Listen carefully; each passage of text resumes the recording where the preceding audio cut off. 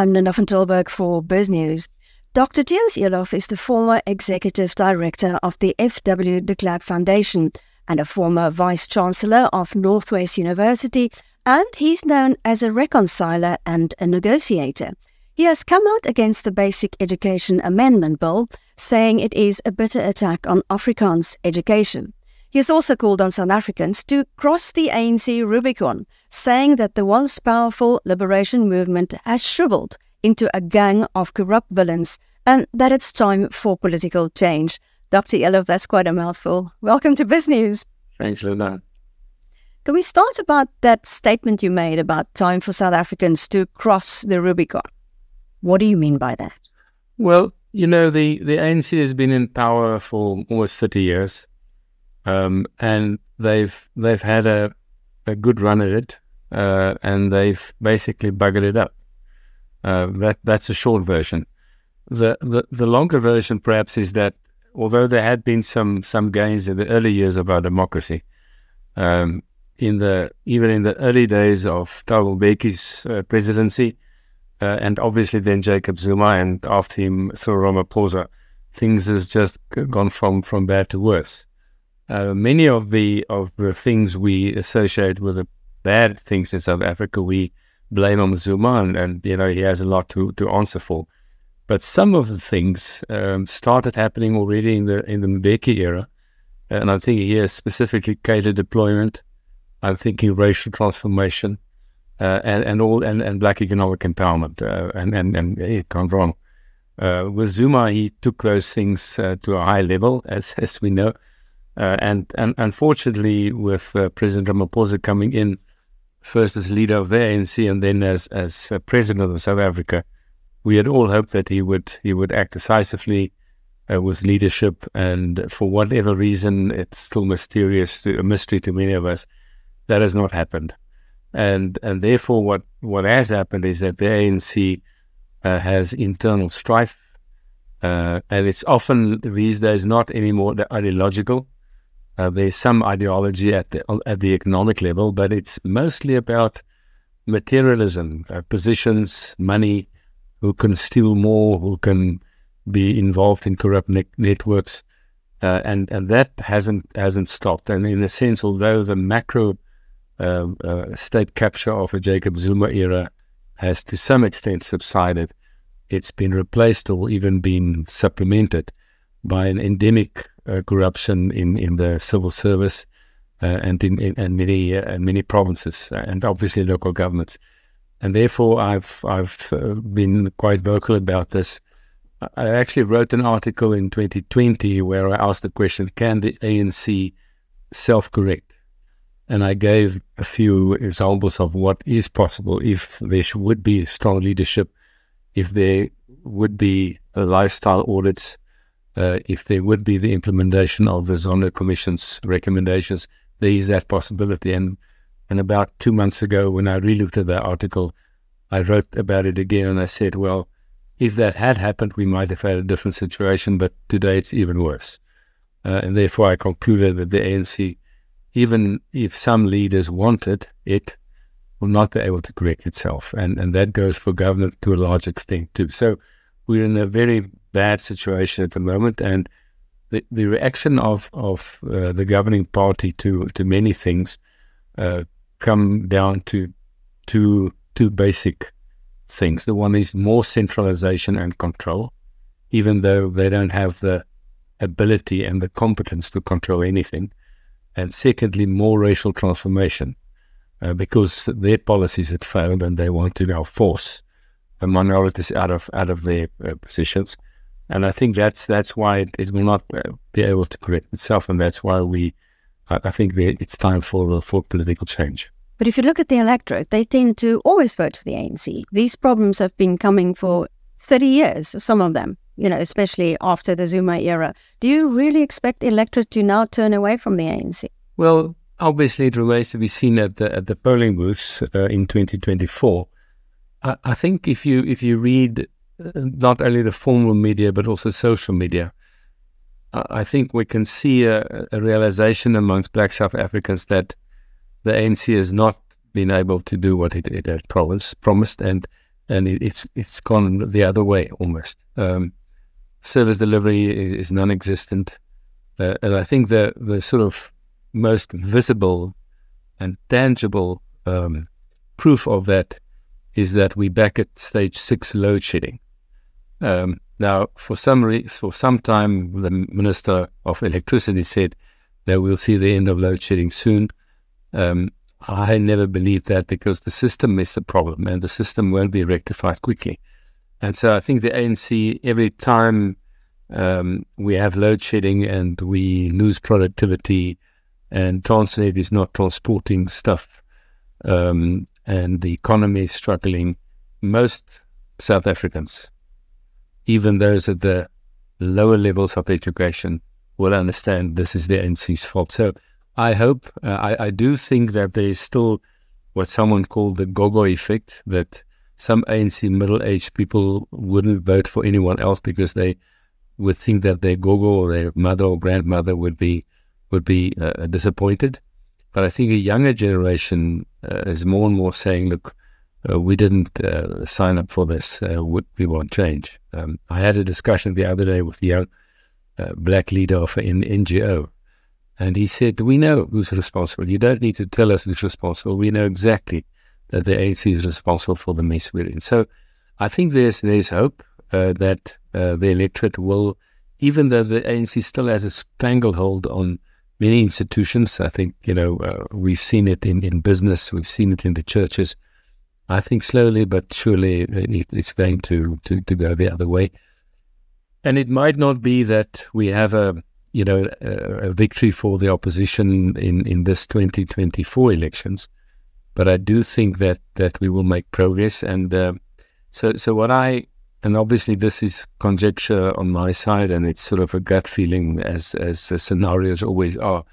My sense is that the ANC will get between 48 and 52% of the vote in 2029, and that it would, if it gets less than 50%, it will form a coalition with the smaller parties, the hangers-on or the rats and mice in Parliament, the Al Jamars of the world, Good and so on, and that it will keep on staggering from disaster to disaster because it doesn't have the capacity to govern better. Because of that, and because the ANC is a rural-based party more and more, if they do get 48%, it will mean that the two urban areas, urban regions, Gauteng and Kwazulu-Natal, could very well go to an opposition, possibly a DA or a multi-party charter opposition in Gauteng, and KZN, it could be an IFP opposition. So that would be the first phase of what I call a 3-phase transition. The second phase would be that a mere 2 years after that, we'll have the local government elections. And because the ANC would have lost patronage of provincial government and money and tenders and corruption in Gauteng and KwaZulu-Natal, the chances are very good that Johannesburg, Pretoria, Ekurhuleni and eThekwini, Durban would go decisively to the opposition. And that would be the second phase of the transition. And then the third phase would be the ANC falling below 35% in the 2029 elections, and it will be relegated as its cousins on a PF to a rural-based party. Now, I think this is a more realistic scenario than the opposition tried getting 51%. But look, let's say that the days of miracles are not yet past. So it may be that there's a black swan event and it happens. But I think the scenario of a 3-phase transition is probably more realistic. And what will happen to President Ramaphosa? Because if you look at him, generally people think that he doesn't feel like governing anymore. He seems a bit listless unless there's an international stage that he can shine on, like when BRICS happened. Yeah. Look, I think he almost got a new lease on life with the old BRICS episode and with the Russia escapade, because he was in the international limelight. And I think it suits his style better to be a reconciler and be up there, and that's good. I don't want that not to happen to him. But the problem is that nothing has changed on the ground. So there are two scenarios here. The ANC could either get rid of him before the 2024 election and let Paul Mashatile run with that. That would, I think, be a mistake because Ramaphosa has always been more popular than the ANC. And I think they will be stupid to do that. On the other hand, if they do badly in the 2024 election, and even if they win by a margin or through a coalition, they may get rid of him then. Someone must take the blame and then bring Mashatile in. Now that would also be a mistake, I think, but obviously it will be good for the opposition. I don't think Paul Mashatile has the expertise or the knowledge to help a country pick itself up and help the ANC to be a better governing party. So my scenario of the loss of the two provinces and thereafter some of the metros, I think remains, and it's probably even a stronger scenario, a stronger possibility than if Ramaphosa stays. I think the one thing that that happens to parties, and it happened to the National Party, is they, in the last 5 years of their tenure, they got almost removed from reality and removed from what was happening on the ground. And one of their ministers, who later was a member of the ANC, said to me, that's exactly what happened to us. What's now happening to Cyril Ramaphosa happened to them. And I think it's largely to do with the people he surrounds himself with, people who keep him away from reality, tell him what they think he would like to know, and they don't do him a service. So what is your view about the multi-party charter that opposition parties got together? You said you don't think they're going to win this election.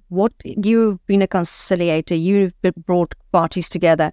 What's your advice to them? What should their next step be? Well, I think they did very well to bring Professor William Gumede in as the sort of permanent chair of that process.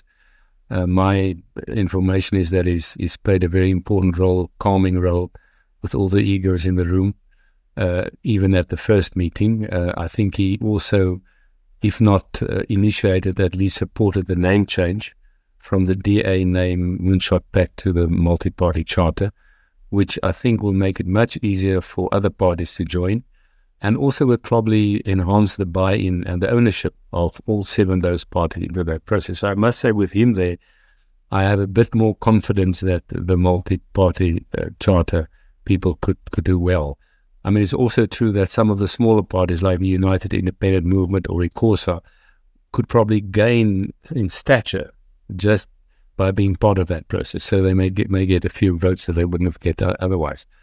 I, however, also feel that if you look at South African politics, there's basically a far left, a left, a centre, and not much on the right, really.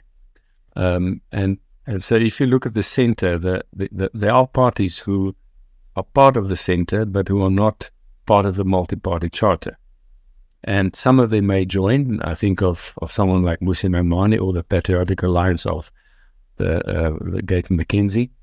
I think someone like Zungezo Zibi of Rise and Zanzi would probably not join the charter, although he would agree with most of the principles, but he has a different target audience. He specifically said in public that he's focusing and targeting disgruntled ANC voters and the youth, the unregistered and the youth who had not yet voted. And that's a different pool of voters than that the charter would go for. And I think that's actually a good thing. But I do think that whatever happens in the 2024 election, that Rise Mzansi, Bosa of the Musi Maimane and the PA of Gauteng Mackenzie are part of the centre. Obviously, there are also individual ANC members who are part of the centre, but they can't cross the Rubicon yet, so they may do it later.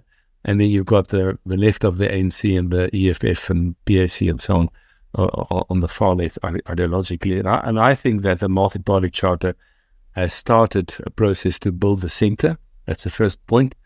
And secondly, that if they play their cards right and they're wise and not alienate other parties outside the charter but inside the centre, like the PA or like Rise Mzansi, that the opposition parties, excluding the EFF and the rats and mice ANC rats and mice in Parliament could get close to 40% in 2024. And I don't think that's wishful thinking. That's a real possibility. Now, if that happens, it will be a great signal to South Africans generally, and it will be the first phase of the transition. And if that happens, probably then that means automatically that Gauteng and Kwazulu-Natal could go to the multi-party charter or to different coalitions, which means your first phase of the transition would have happened. Obviously, I know that the charter parties must tell their supporters, we're going for a win. We're going for a bust, 51%. And I think their supporters expect nothing less.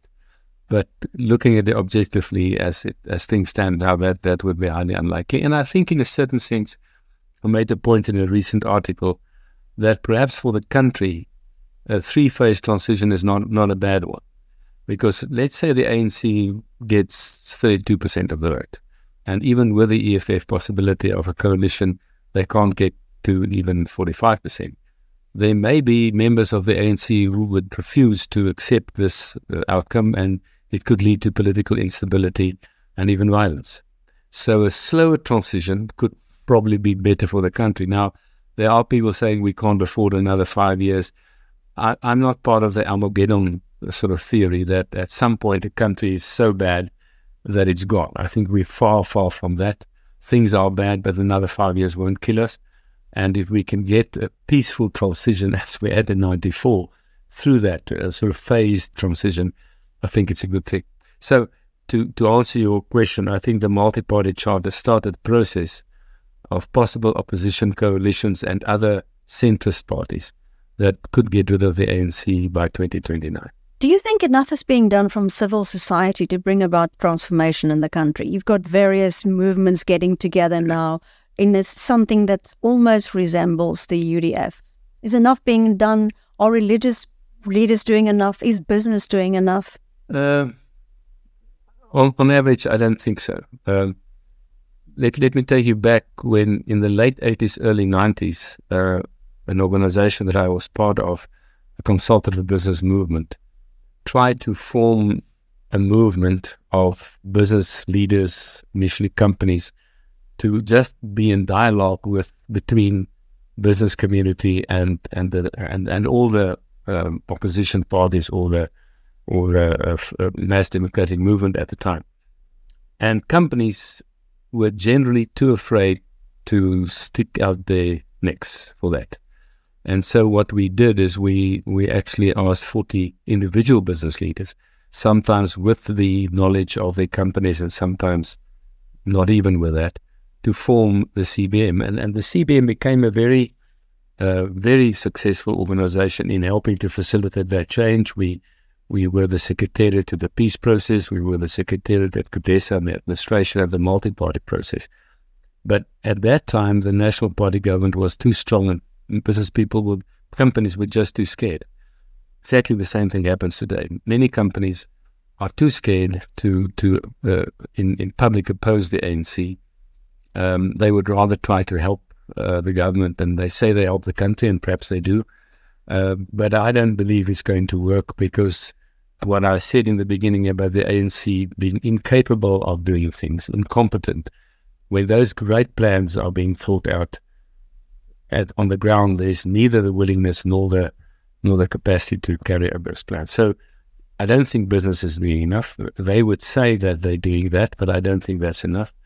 The churches, we find the same, that church leaders, perhaps with the exception of some, are very hesitant, and they use the same thing that the churches in the 1980s, 90s used. We don't want to become politically involved. Now, whether one likes it or not, the country is in trouble, and I think the churches should take a stand. And there are some church leaders who are looking at this. NGOs are slightly more independent, not as dependent on government for funding, so they come out, but they're not really coordinated. Unions, you've got COSATU still siding with the ANC. SAFTU of Zimbabwe recently joined the EFF in their protest. And so you basically got FEDUSA and Solidarity, who may be part of this, and they may play a role. And then you've got academics and you've got professional people. I believe if the charter process, as well as the opposition parties like Vleis-Mzansi and Bosa, would show some traction, that those type of people will come together. Because there are many organization initiatives. I think the weakness is that they're all working separately. And my sense is that if one could get a meeting of all those initiatives together and say, let's form a kind of federation, then you're close to the UDF. Not as substantial as the UDF, but it's a different time. The problem with some of these organizations, however, and Zongeza Zibi at one meeting said it well. I won't mention the name of the organization, but one of these who was formed in sort of reaction to the Zuma debacle. He said the problem with this organization is that the minority of those people want to defend our democracy at all costs against whomever. The majority of organizations there want to defend our democracy as long as the ANC stays in power. And they haven't realized that the ANC is the problem with our democracy.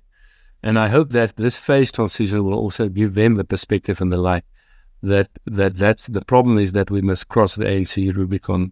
They've had their chance. There is an organization is on the downfall, and it won't turn around.